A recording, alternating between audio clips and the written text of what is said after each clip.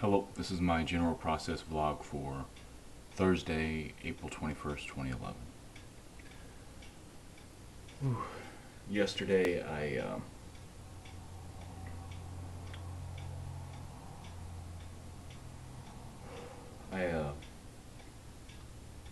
was fixing supper, and I asked my roommate to go out and cut some lettuce for a salad, and I gave him a bowl, and I expected him to get enough for what we needed that night. However, he cut it all, and that offended me because it just wasn't common sense to me, and I didn't say anything except I said, "I think you got too much." And he said, "Well," something like, "I guess that's what I get for having too big of a bowl," or something like that. He mentioned it was because he had too big of a bowl to put it in. And I was like,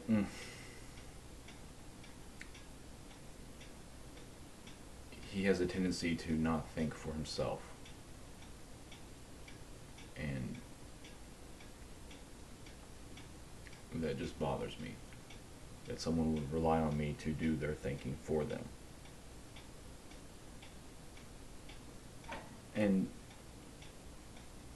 I did energetically start to just rise up, and I was like, and I did that, I'm displeased right now sort of attitude.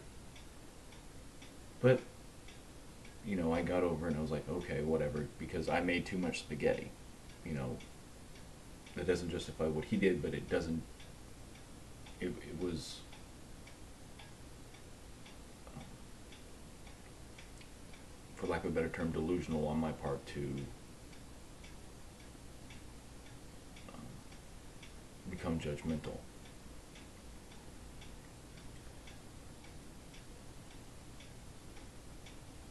And then later on at the shop, I was working on some furniture, and some stripper got in my eye, and it was burning. And he asked, "Do I want some water?" And I said, "No." And then he said, "Do you want some glasses?" And I, "No!" And it was inappropriate on my part. I, for some reason, assumed he was going to say glass of water, and I was reacting to that idea. He just asked me if I wanted some water. Also, as I was working on the furniture beforehand, I was allowing my back chat to accumulate, and I was becoming quite frustrated because the work I was doing was taking longer than I wanted. I was tired, and um, his sister-in-law came in at one point and was standing there looking at my work, and she asked him a question about it instead of asking me, and that also offends me when people are asking about me, but they ask someone else, and I'm standing right there.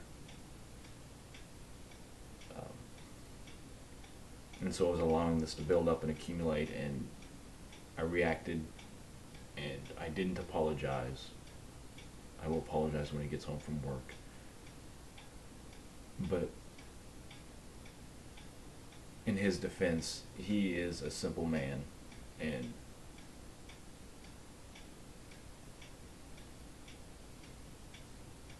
no one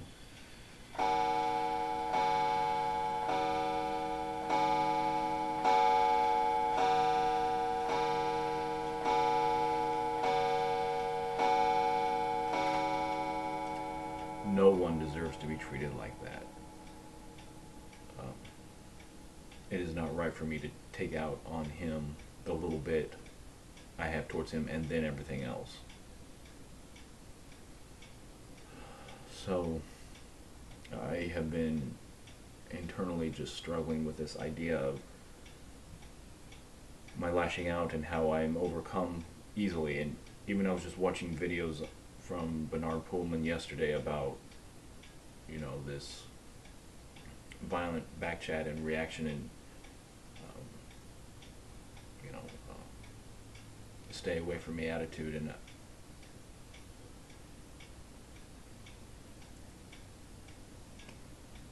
And even now, I just feel like I don't know what's going to happen, if he's going to react in such a way that, I have to leave this place. Because it's not the first time I've done it, where I do the leave me alone attitude and just, obviously am very displeased. And it's always the accumulation of many things and never just one thing. And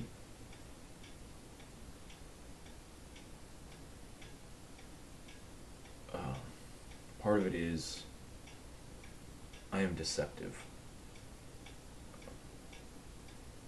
I have not been honest why I shaved my head. I tell people around here it's because I wanted to do something different. I think I look good with it, just I don't want to bring up destiny. Um, because then I will have to get into why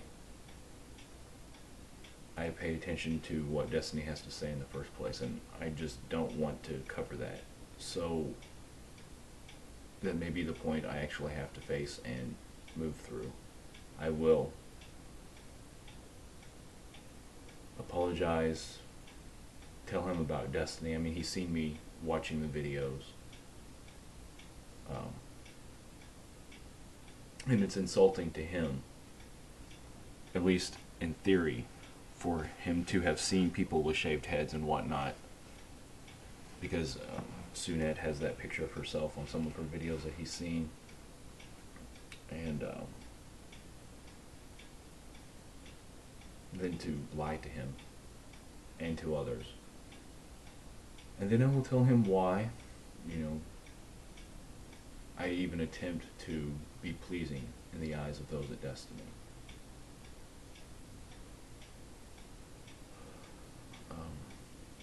If he is to be my group, then he needs to be aware of what I'm going through so that he can support me as a group supports one another.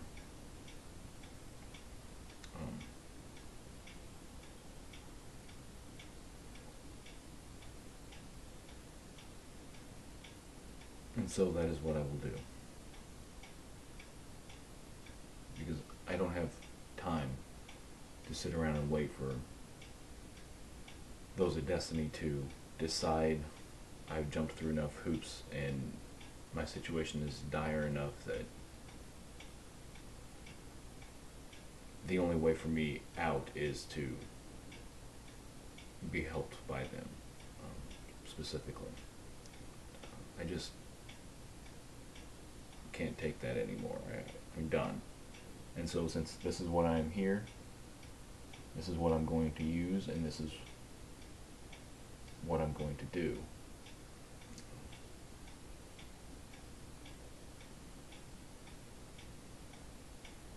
He'll be the first.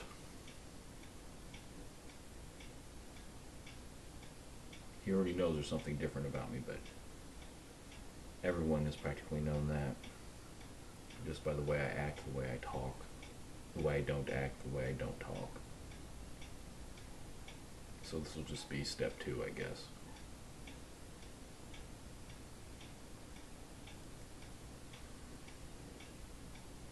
And even if he still asks me to leave because, because of my money situation, he doesn't ask me to pay rent, he doesn't ask me to chip in on food. And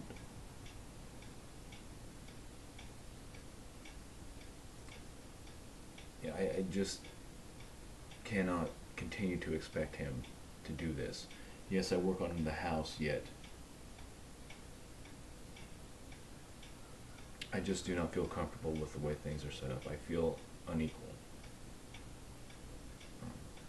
not doing my part.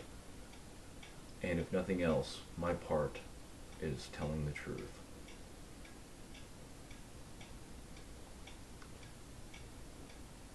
And that, if nothing else, is what I have to offer. You know, if nothing else, the truth about myself.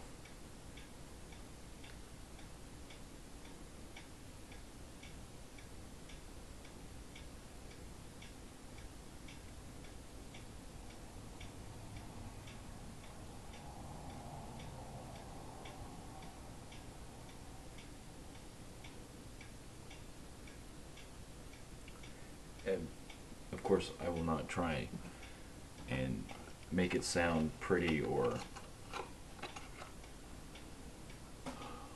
make it into something it's not. I simply, this is what I'm aware of, and this is what I need to achieve.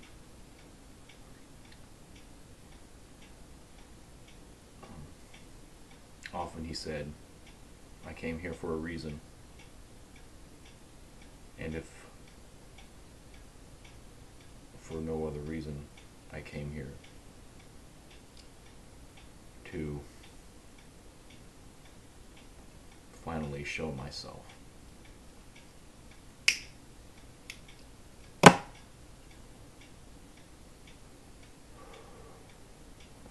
From my point of view, my roommate does put up with a lot from me.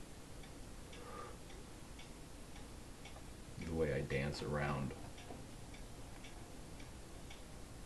his thoughts, feelings, hopes, and desires.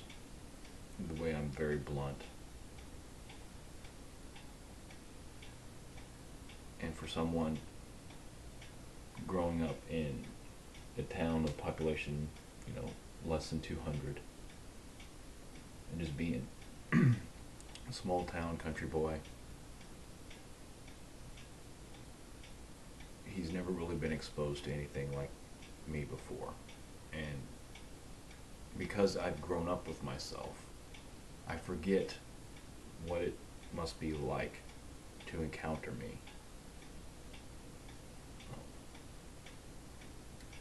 I couldn't even begin to grasp or want to grasp what it's like for an entrenched human to go through this world, because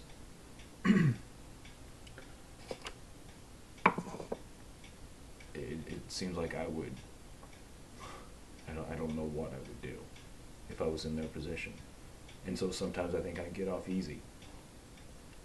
Other times I think I get off hard because I have so much to lose and so much to gain and have so little time.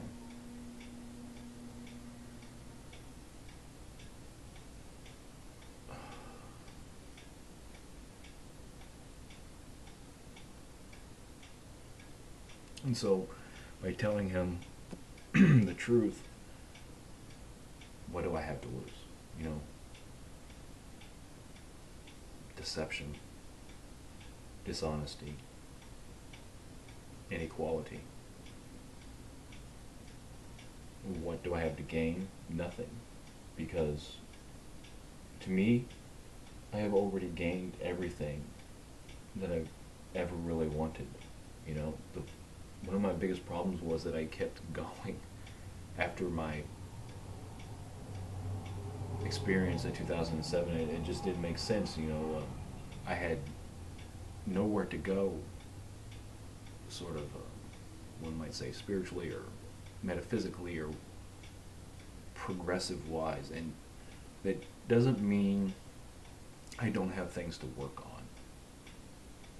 The issues of the day, I realize, are the points that I am no longer aware of, or that I am accepting and allowing ignorance and abuse within myself, because the day is the time of awareness.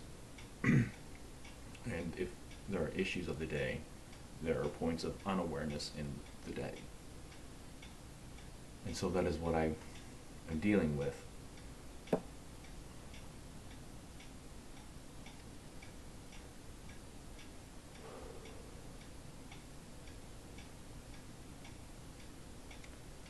I'll tell him, the visions I saw.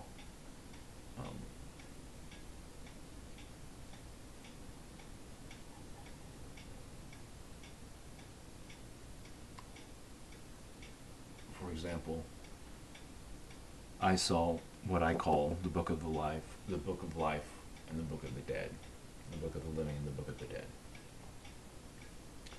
And in it was one name. And the name was the same in both books. And it was Yahweh.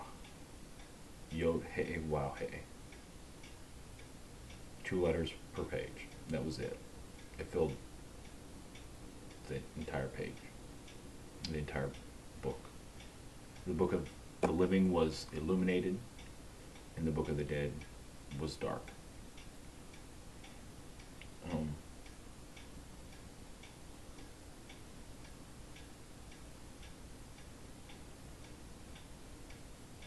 There was a point when, in the visions, I saw this, what I would call a desert, and there was a black pool in the middle, or somewhere just placed, and the pool represented the ocean or the sea, and to me the sea represents the 3D manifested reality, cosmos, universe, and that was the point of entry into 3D manifest reality and the exit out of 3D manifest reality. But it was, as far as I could tell, my eyes were closed and it was all in my head, if you will. And at one point there was a male there with me, and I don't remember who it was, if it was ever made known to me.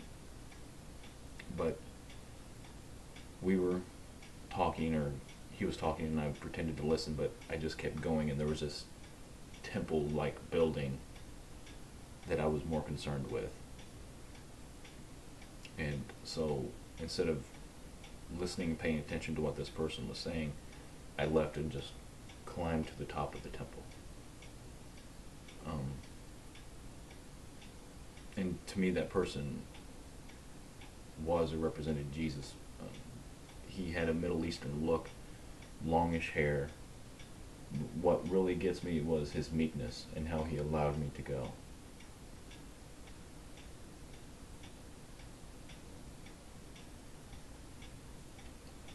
The way he lounged on the ground.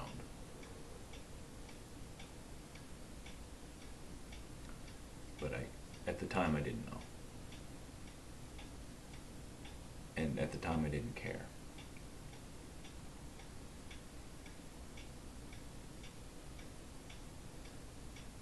And that just brings, this point that I have suppressed for a while, that I do not care about anything.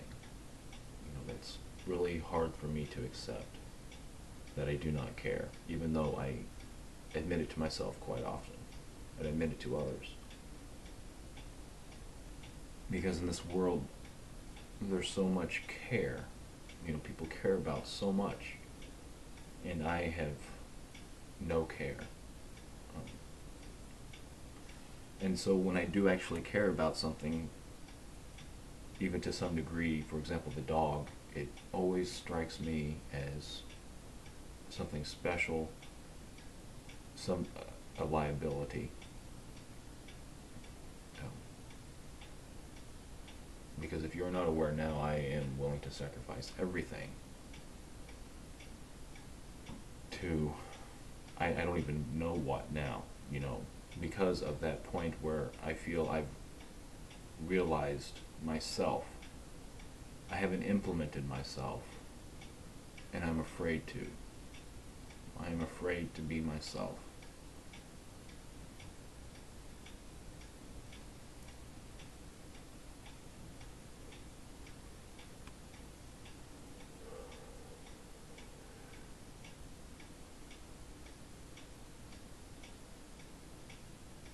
It saddens me that I am afraid to be myself because of what I think other people will say or do. The words are not so important as what they will do or not do, because the actions are physical. Even if they don't involve me, actions are physical, and there's really no coming back from that. The words can be, met with words, but actions I either have to get out of the way of or I have to meet with actions. And I just don't like where that can lead.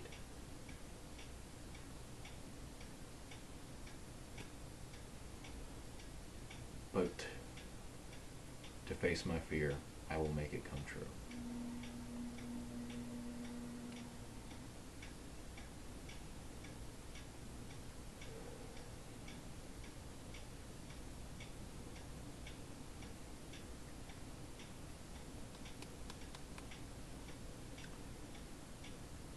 In my visions back in 2007, I would be told this. I had no guide, really. I mean, there was no being there with me, helping me through this. But there was a voice, if you will. It may have been my voice. It may have been a demon's voice. I don't know. But they were explaining to me, the universe and showing me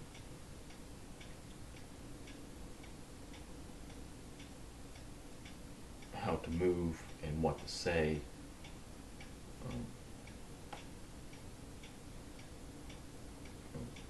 I was told if I was being overwhelmed to say I don't care. Um,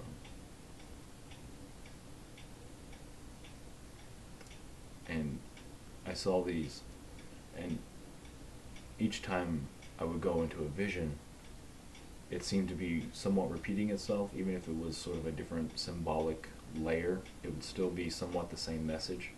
And I saw it as this spiral that just continuously went in on itself. And later on, I saw that same image in the picture of collided atoms, where the particles, they shoot off in these spirals like that. And to me, that's what it represents, the fusion of protons, I guess it was, not just atoms, but protons. That must be homosexuality. Thought of it. The point of no return.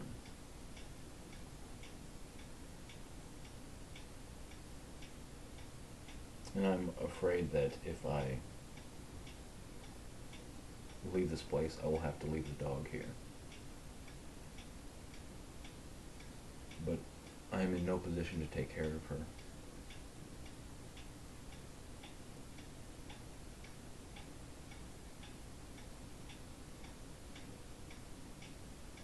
And that bothers me. But I have to rely on another to take care of the dog I brought here.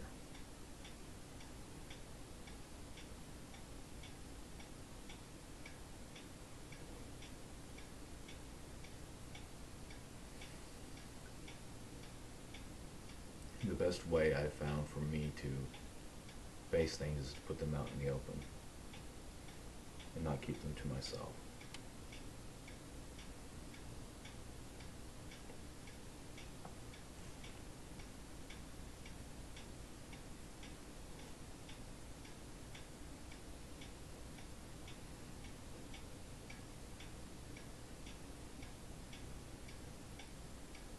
I feel so misled, both by myself and others.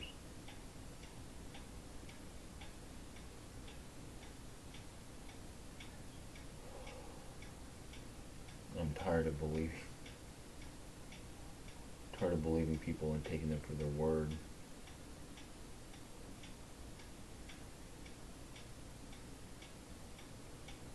But I don't know how to interact with people other than trusting them.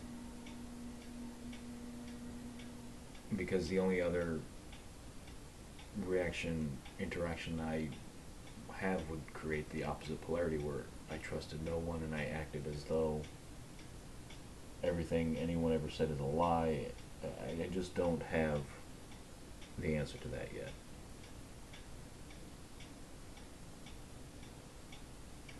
And I've always looked for a place where I can be inhuman or non-human. And so far, the only times, situations where that has been realized at some point is when I am outside in nature and when I am alone.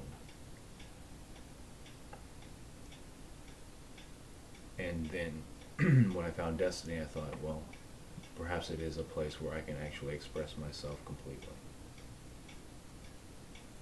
Spread my wings, so to speak. But that is not the case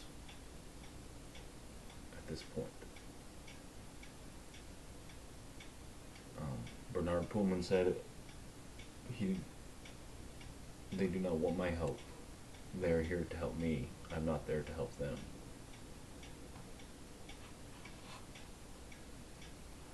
So,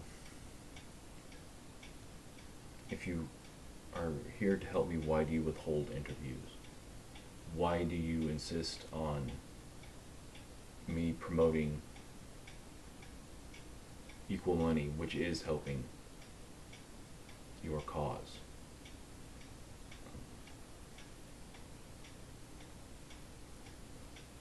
And you can say, well, it's because it's what's best for all, and that does help me.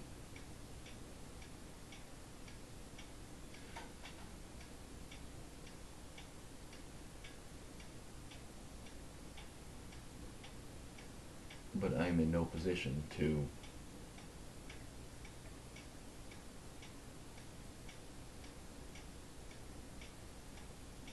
well, I am in a position to promote equal money. I am in, to say it does help. It can help your cause.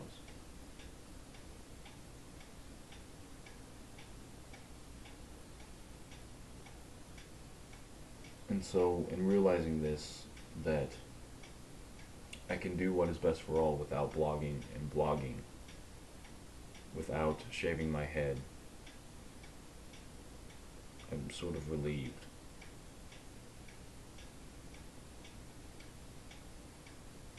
That I do not have that obligation anymore because I was doing it to help you. For myself, to help myself, I have certain circumstances that to me are unique to me. Although others deal with them in their own way, the way I have accumulated them, the way I have expressed them, the way I have set themselves up within me to be dealt with is unique to me, and therefore I need unique and specific help.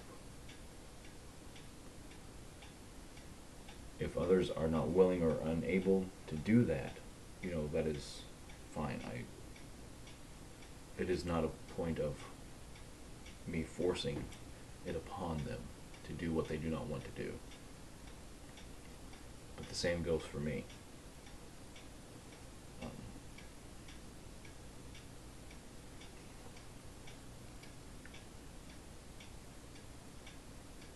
Promoting any cause to me is a waste of time.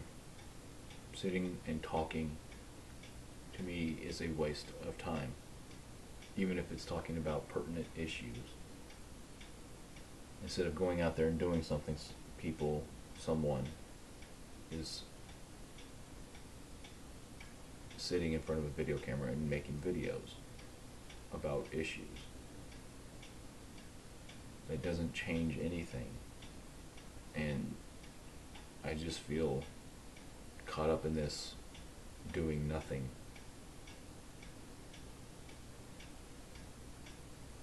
And so I forgive myself for accepting and allowing myself to do nothing, and to accept myself as nothing, as unable to do anything.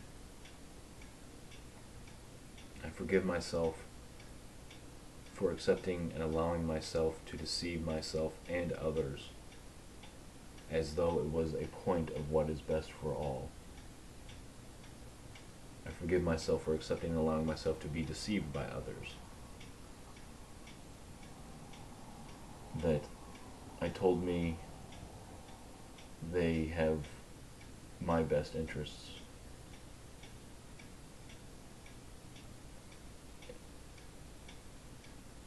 in their heart, in their mind, in their words, and their actions. I commit myself to deal with what is physically here,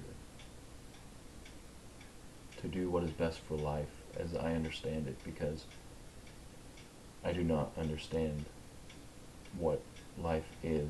Life has yet to really come to me as itself and show itself to me.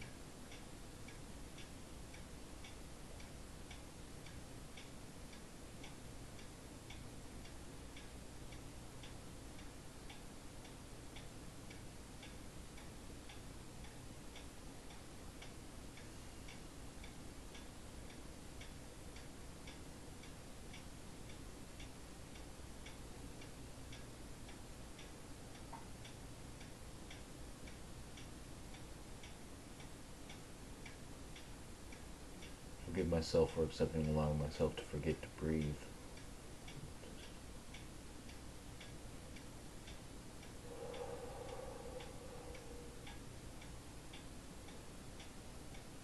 I commit myself to being the breath of life.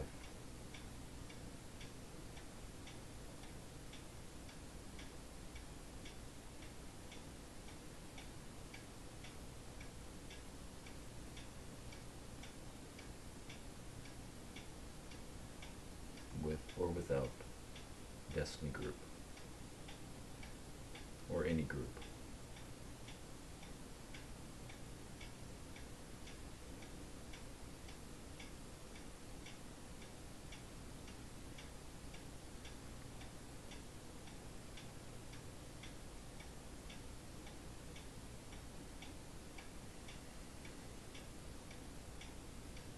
I've been feeling like I've been falling apart for quite some time because, again, I just didn't know what to do. I didn't know why I had anything left to do. I didn't know why I was alone. Why the entities, the creatures that were and are aware of what is going on with me stayed away from me.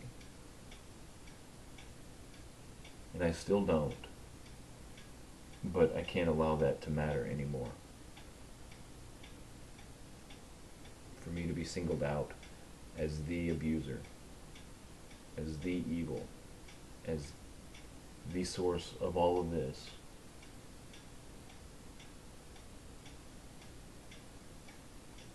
and then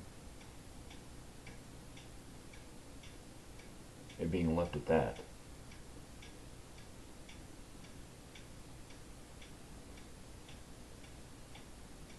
I can tell that to myself by myself.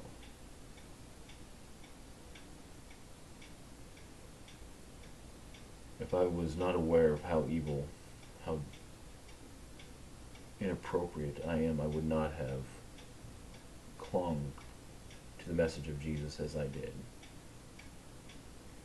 There was nothing else in this world that gave me hope, so to speak. Nothing that could answer and tackle the issues I was dealing with in my mind. And, you know, I was not perfect at it. I have not been perfect at it. But I can't let that stop me anymore. Because often I come up with memories and say,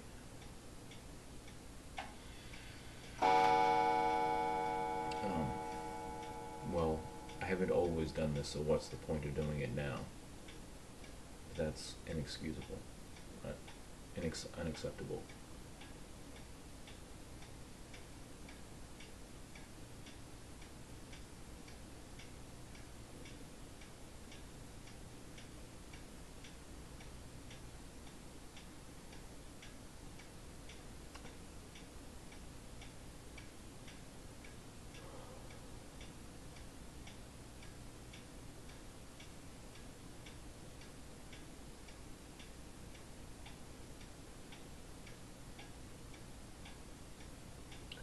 And I apologize to you, Bernard, because I was using my blogging, my vlogging,